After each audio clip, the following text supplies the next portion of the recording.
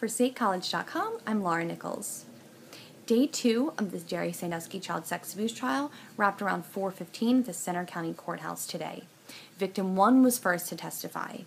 Something notable about Victim 1's testimony was that he was very emotional. Whereas alleged Victim 4 seemed to be more angry, alleged Victim 1 had a very hard time maintaining his composure. He's only 18 years old, having graduated just last Thursday, and he never really looked at Jerry Sandusky ever, did not call him Jerry, referred to him as Mr. Sandusky once or twice, but called him your client when he was being cross-examined. He had his head in his hands at least twice, and when he was being cross-examined by Sandusky's lawyer Amendola, he mouthed the words, "Make it stop." He did not like the repeated questioning he was getting because he said he was giving the same answer every time, and that was the only answer he could give.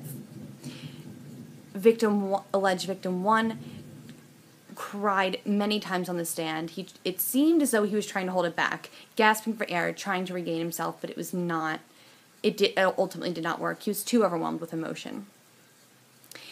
He also said that when he initially tried to tell his guidance counselor about his abuse, after hiding it for so long, they didn't believe him. They said, referring to Jerry Sandusky, they said, "He has a heart of gold. You'll want to think about this before you do it."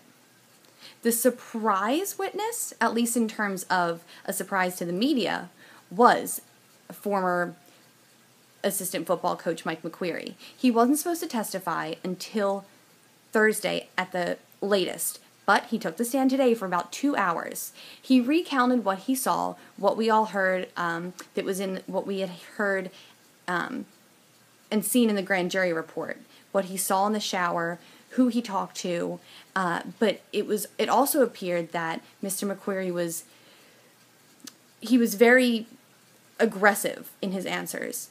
He even had the courtroom laughing at least 3 times in some of his responses. He said he wasn't trying to be smart, but he definitely it seemed that he knew what he was saying.